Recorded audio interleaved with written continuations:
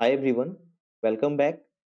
So in this video, we are going to talk about how to import CSV file into MySQL Workbench. So first we will understand what is a CSV file. So CSV stands for comma separated values. So these files are very common that you will find on internet. Like when you are searching for any data sets on Kaggle or any other platform, then you will see that the most of the files are in the format of CSV. So it is very good to know that how to import these files into MySQL Workbench. Okay, let's see the first method in which we will be using the MySQL Workbench GUI. So to import a CSV file, first you need to select a database. So here we have selected our test database. Inside that, you have to now select on tables and then right click, and after that you will select the table data import wizard. So here is the table data import wizard. After that you have to click on browse, and now you will have to select your CSV file. So if we see this is a small CSV files of size 77 byte. So this method will be very good to import because this is a very small file. Okay, this is not efficient in importing a big file. I will show you why this is not efficient in importing that big file. Okay, so if I have to now click on this file and now open this. Okay, now you have to click on next. Then you have to choose these two options: create new table or use existing table. So I will choose the create new table because I have not created any table for that, and my table name will be emp. Okay, next we have to choose the next button. Okay, here next, and then you have uh, to choose the option what is the field type or the data type of each columns. Okay, so our first column is of type text and second column is of type integer. You can change the type according to uh, your requirement. Okay, so now we will not change anything, and now again click next, and after that click next, and you can see that finished performing task.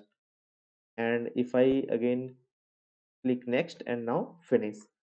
So now if I refresh here, you can see that emp table is imported in our data set. And if I click here, you can see that these all data are in our data set. Now you can perform any query on these data sets. Okay, but if we import big file using this method, so what will happen? Now again we are importing files, and this time a ola.csv which is of size 771 kb, and it has around 5000 records, and in this only certain 10 or 20 records were. So if I import this file, you can see that this will take very much time. I will have to click next, and uh, let's remain do not change anything, and click next. And if I next, you can see that it will take very much time. Okay, and if I show you logs, so it is importing one by one row. That's why it is taking very much time. Okay, so this will take too much time. uh, I will wait for that.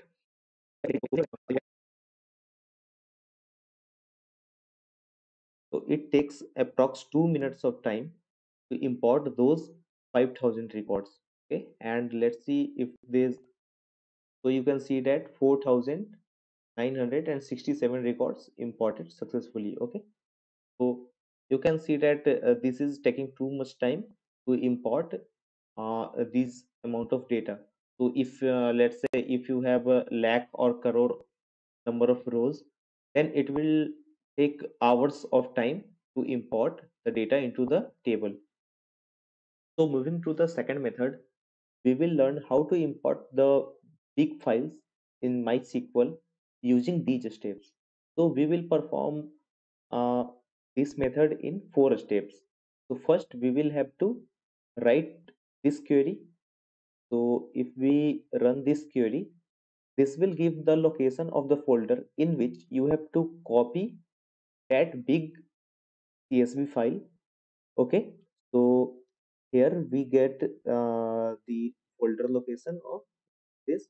So copy this field, and after that you have to after that go to that folder.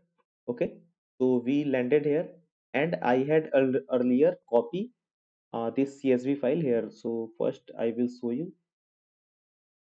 I will delete this. Try again.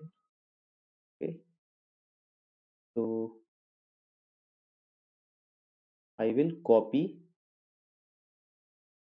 and do paste in this folder. Okay, so I pasted this file here, and you can see that this is a very big file of 30 MB, and it contains around 6 lakh 70,000 number of rows. Okay, so this is a very big file, and if you do this using GUI method, this will take very much time. Okay, if you see that this is containing 6 lakh 78,000 and some records. Okay, so now we will perform our step 1, and step 2 is done. Copy your CSV file to this location. Now in step 3 we will create table. So we will create table using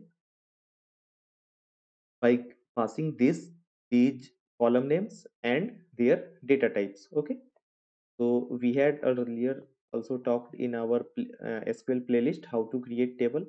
So if you don't know, go and watch that video. So this is the command to create table. So we will run this. So now our table creation part is done. So in the next step, we will do load data in file, and we will pass the file path where our CSV file is kept into table, and after that we will give the table name. So our table name is auto insurance risk. If I refresh here, you can see that auto insurance risk table is created. Okay, and after that we will pass fields terminated by comma. So this is because fields terminated by comma means in every CSV file your each fields are terminated by comma, and after that you will give lines terminated by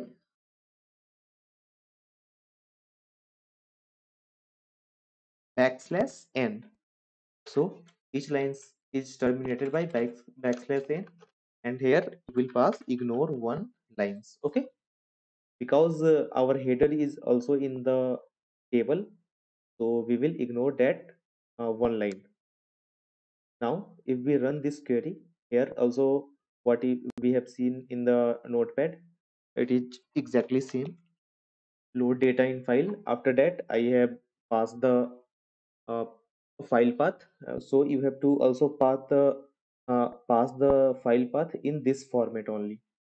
After that into table, then I have given the table name. After that fields terminated by comma, lines terminated by backslash n, and ignore one lines. And if I run this query, you can see that this query is running, and it will import all the rows very quickly. So let's see how much time this will take. So it is taking a little bit time, no, but not much time. It does import in only 16 seconds. And you had seen that To import only 5,000 records, we had to wait for around 2 minutes in the previous example. So you can now learn that how to import these big CSV files in very short amount of time. So hope you have understand how to do this for a smaller file and for bigger files. So hope you have understand this video. Thank you for watching. Bye bye.